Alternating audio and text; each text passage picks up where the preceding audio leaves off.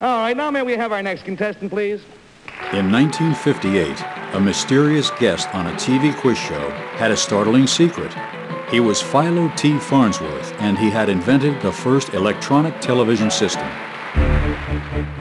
He conceived the idea as a boy of 14 before leaving the family farm in Utah. By age 19, the self-taught young genius had convinced a group of San Francisco bankers to fund his project. By 1928, he was able to transmit a recognizable image. The 22-year-old inventor sent a telegram to his backers declaring, "The damn thing works."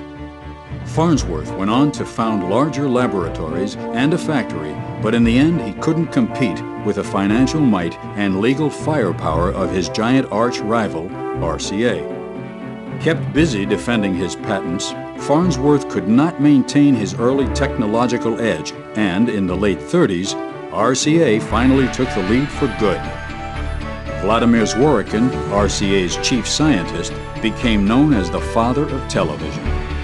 Though his company survived until 1949, Farnsworth's only lasting recognition came 10 years earlier, when RCA finally agreed to license certain of his patents.